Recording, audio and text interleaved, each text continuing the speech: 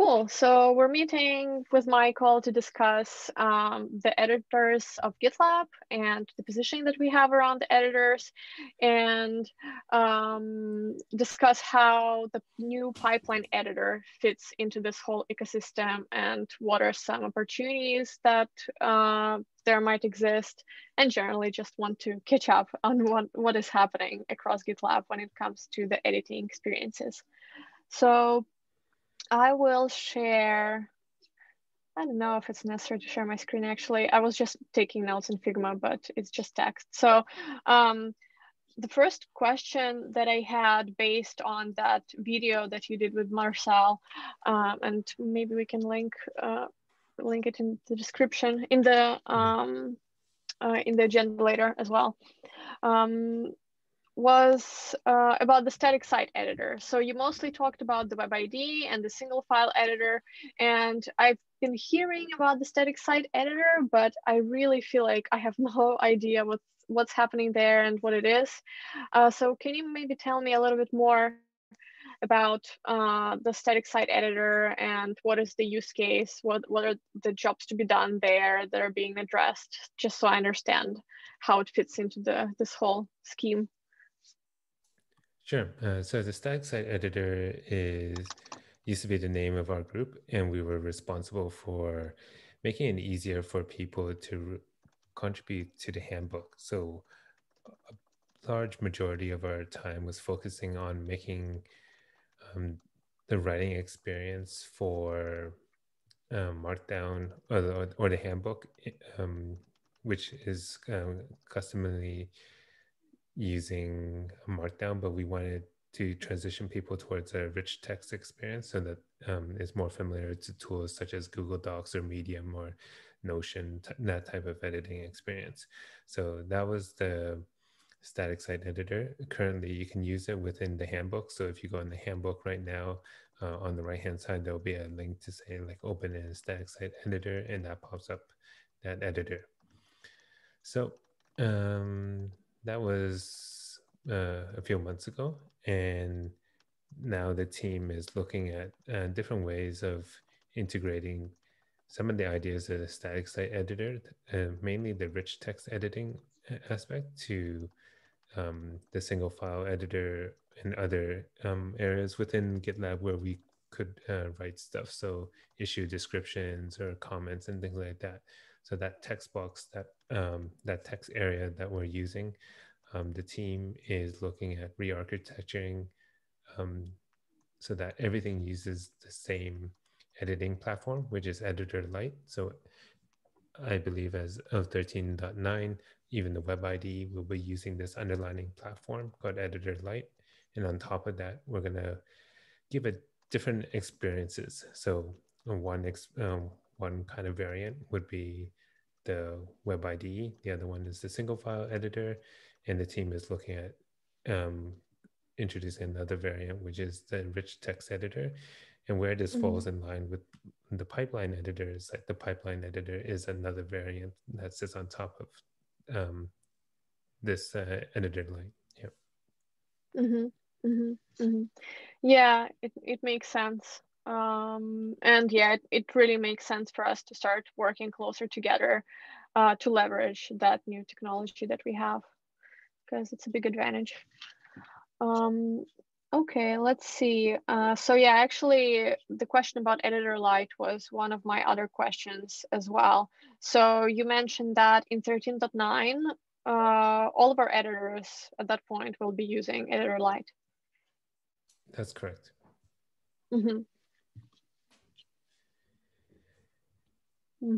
Okay, and just to clarify something about the static site editor, is it who's the user persona? Who are the people who use static site editor? Yeah, so the persona that we have for the static site editor is a person named Eddie, and they are like a content marketer person. They're responsible for writing mostly kind of blog articles, updates to the handbooks.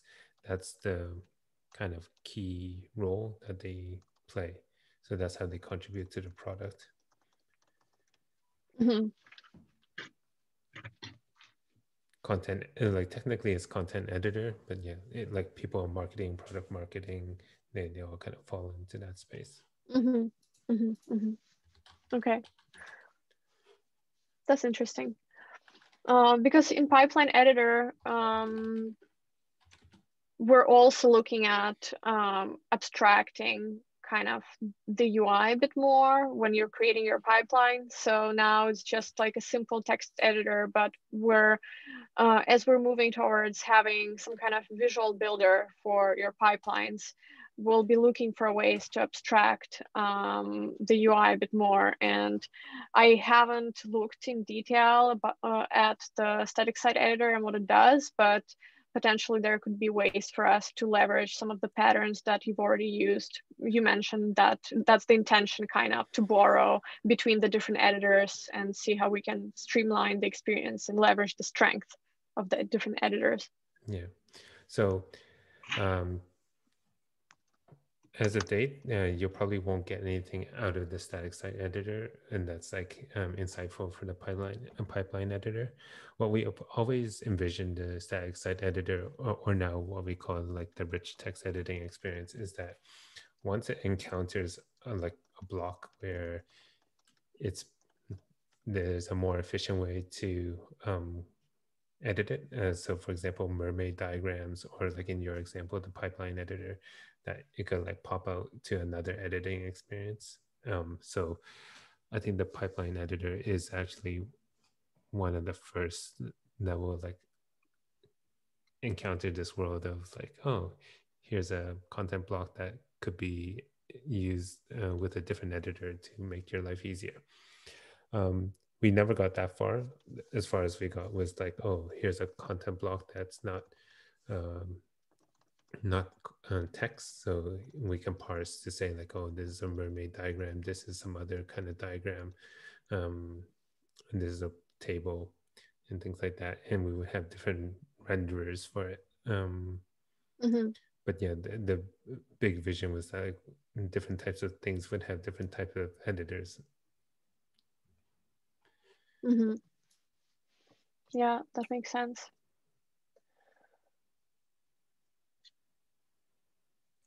So I just wrote down some interesting suggestions around. I think you mentioned using kind of leveraging the MR page and providing or reusing. I think you mentioned reusing the inline code comments and suggestions as this more abstracted way to also provide suggestions within the editing experience. I found it very interesting because this is something that we were thinking about for the pipeline editor as well, for the optimized cycle when you're setting up your pipeline. So let's say you create your pipeline configuration, you run the pipeline and it works. So it kind of works, but there are inefficiencies. So because of how you architectured your pipeline, it's just not as fast as it could be. And it's like a long way down the road, but we could make intelligent kind of predictions and suggestions to the user saying that, hey, if you use this keyword and you changed your pipeline in this way, and here's the code that would do that, your pipeline will run like 20% faster, for example, which saves you a lot of money because you pay for CI minutes. So then we would pop up some kind of suggestion. So it's basically a code suggestion that you apply to your CI/CD file. So I guess it kind of works in a similar way in a Mars. So we already have a similar pattern for that. And it's interesting to see that there are lots of parts that we can really leverage across the experience. And I think the more we can do that, the more consistency we will also bring into the experience. So I'm just going to share my screen just to ensure that we're talking about the same thing here. Mm-hmm. So what we're talking about, is it this thing? Or are you talking about something else? So I'm talking in merge requests. Mm-hmm. If you open the merge request, code suggestion, yeah, change Mm-hmm. suggestions. I Mm-hmm. don't know what's the exact name for those. Yeah. Yeah. So like, I think that's a really good future thing that we could both explore, because this is something that is like just more blue sky thinking is at the Mm-hmm, moment. Um, the static site editor team has always been focusing on the editing or content creation process, but a big part of collaboration is also the reviewing stage. So we made it easy for people to write Markdown, but like reviewing Markdown is no fun, right? It's like mm-hmm, lots of mm-hmm, syntax and ticks and stuff like that. So this is what a current like MR looks like for merge requests. And mm-hmm, what I was envisioning was that you could almost have like a rendered view of your changes. So kind of like Google Docs, where you can mm-hmm, have like suggested and edited change.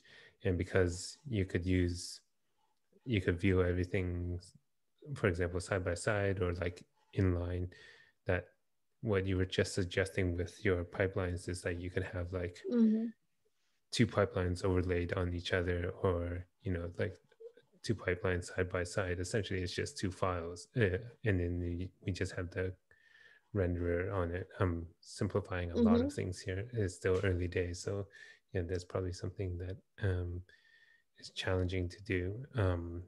But like the idea that, yeah, you can see the difference. And yeah, I like this idea where if we use the suggestion framework, we could have like a thing that creates the suggestions on behalf of a user, like a robot kind of automated thing, and it would Mm-hmm. just show up just like this.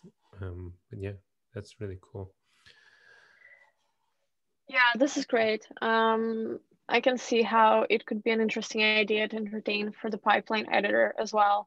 So initially we're thinking just applying code. So it would literally kind of look like the MR suggestions where Mm-hmm, you see the suggested code and you can accept it into your file. mm-hmm, But I also really like the idea of providing like an abstraction layer on top. So you show the render text. We could show like a pipeline visualization. mm-hmm, This is actually something that we can already do. So currently mm-hmm, uh, we constantly generate your pipeline visualization as you're writing your file in the pipeline editor. So you don't have to commit to see the pipeline, like a very basic pipeline structure.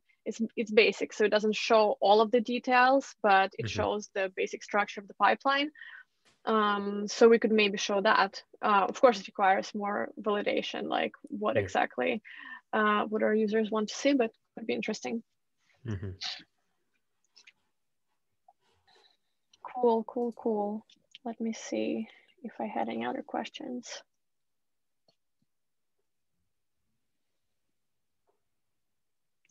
Yeah, another idea related to the merge request page actually that I had was that based on the workflow that we're designing for with the pipeline authoring team and the pipeline editor specifically, is that when someone is creating a pipeline for their team, it will probably be followed by a merge request where they will be reviewing that pipeline in the merge request.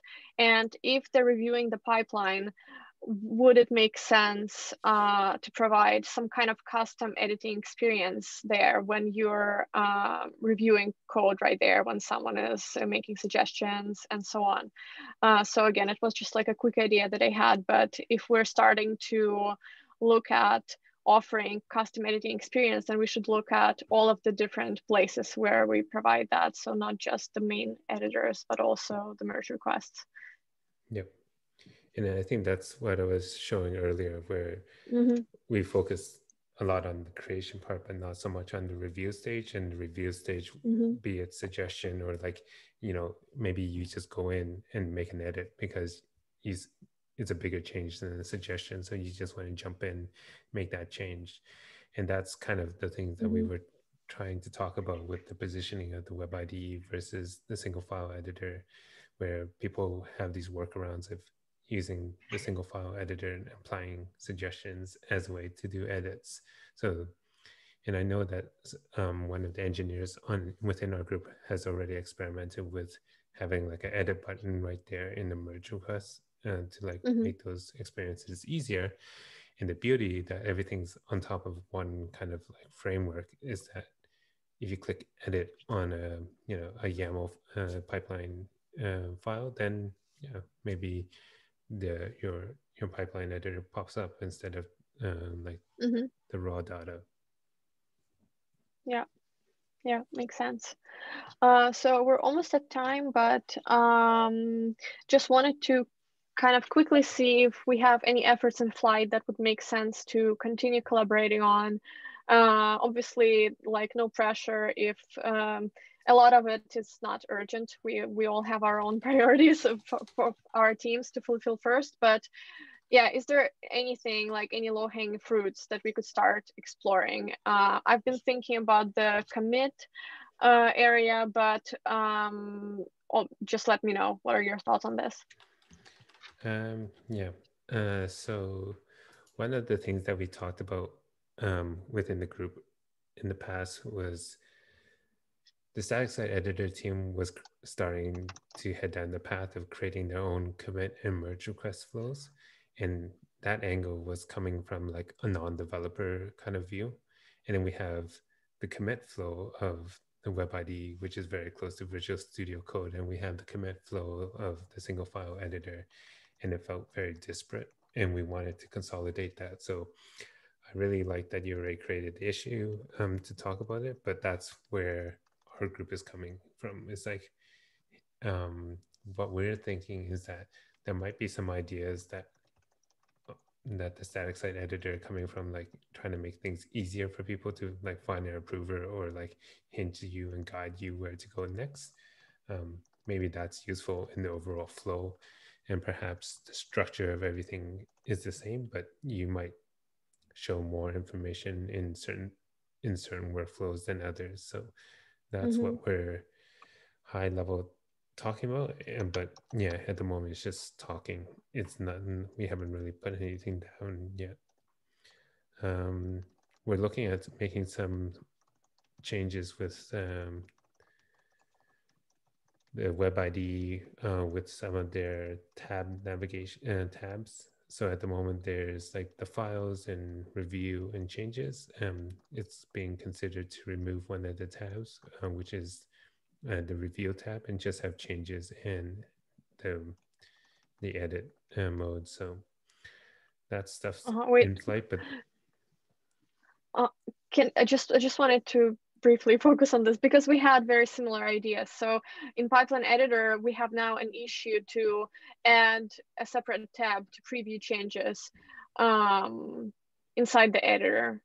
So I'm wondering, were there specific insights that led to this decision? Why you're removing the review tab? um, let me point you to the issue because I thought it was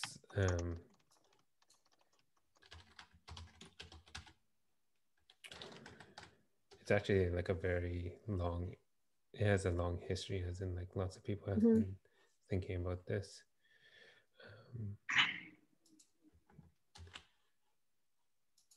Because people like high level people get confused when they come in, as in like what is this? Oops. Um,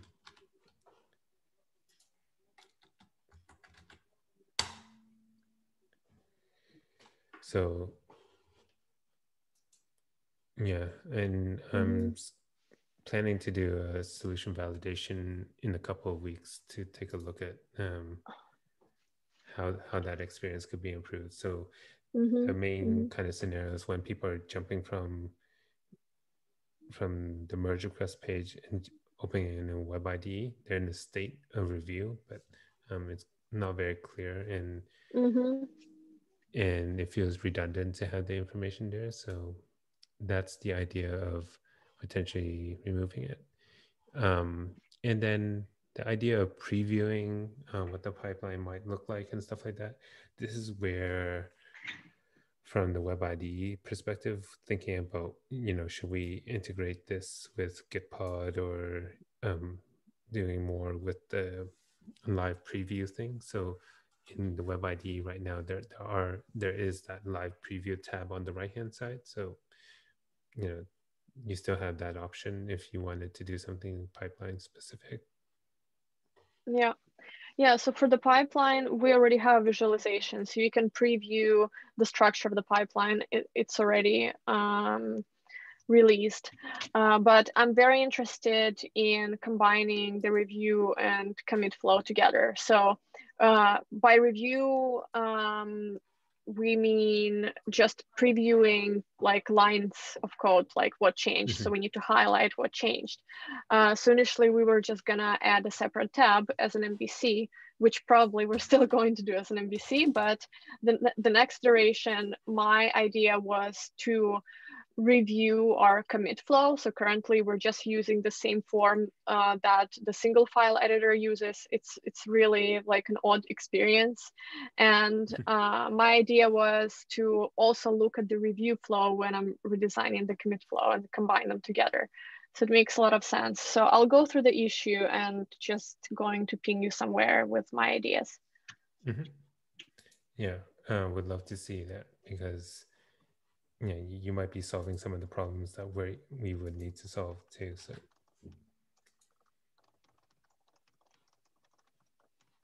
okay, awesome. I have to run to another meeting, but thanks so much, Michael. It was super insightful. Yep, no problem. Look forward to our next chat. Have a great day. Bye. You too. Bye.